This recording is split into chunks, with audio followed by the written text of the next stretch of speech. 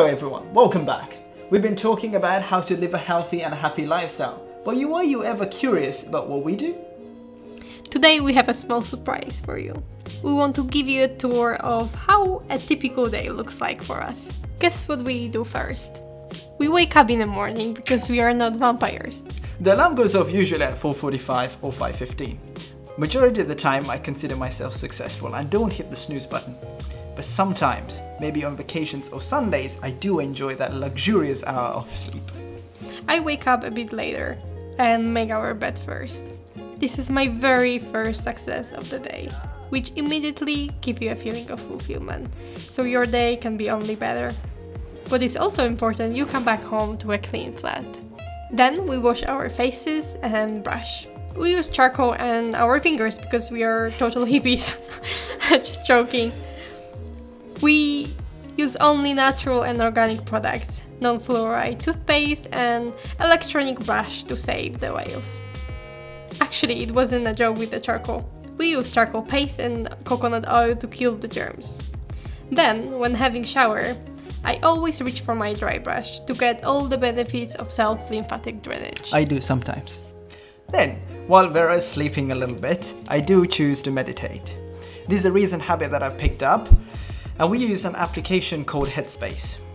This is quite useful as it's got different packages depending on what you want to achieve, whether it may be stress management or productivity, managing anxiety. And it's got even applications for kids.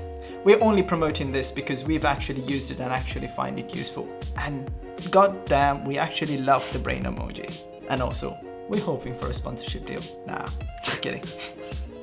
Then I managed to squeeze in about an hour or two of work.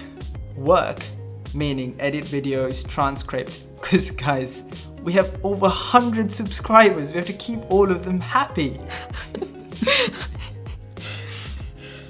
No, it's because we're passionate about it. And this is the personal growth method that we choose to use most of our productive hours in the morning. And given that we've only got 100 subscribers, if you do actually like this kind of videos, hit that subscribe button. And then I throw away my mouse and run to see Vera struggling in bed. So we hug each other, have a little chat and wake up. And then the crucial part of the day comes. Glass of water with lemon and ginger. Morning is all about cleansing, detoxifying and hydrating your body. Morning should put your body and mind at ease. I usually drink warm water with lemon and ginger to wake up my digestive system, move out everything that got accumulated during the night. It also helps liver and kidneys do their job. And why lemon? It provides the body with alkaline-based minerals, which will feed your body with electrolytes and first and foremost, potassium. Hashtag healthy life hacks.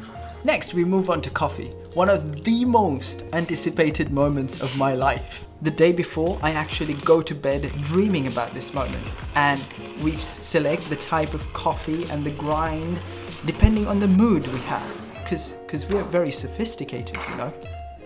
No, we do actually like coffee. We enjoy the art of drinking coffee. We do have quite a few choices of coffee, and we do enjoy the actual moment of making the coffee and having that in the morning.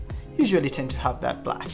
However, if we do actually feel under the weather, we do replace it with a tea with a little bit of honey and lemon. Finally, it comes the time to prepare food. If you follow us on Instagram, you know that green juice is my second name. You should follow us. We love liquid first breakfast, and actually there is real science behind it. Let's hear it. After a whole night, your body is sluggish, dehydrated, and your role is to help your body to wake up by hydrating, cleansing, and detoxifying. And indeed, fruits and vegetables have these properties. Your digestion in the morning is not at its best, so you don't want to overwhelm it with fats and heavy breakfast. Hashtags eggs and bacon. But we have eggs and bacon sometimes, don't we? For second breakfast, usually we eat it.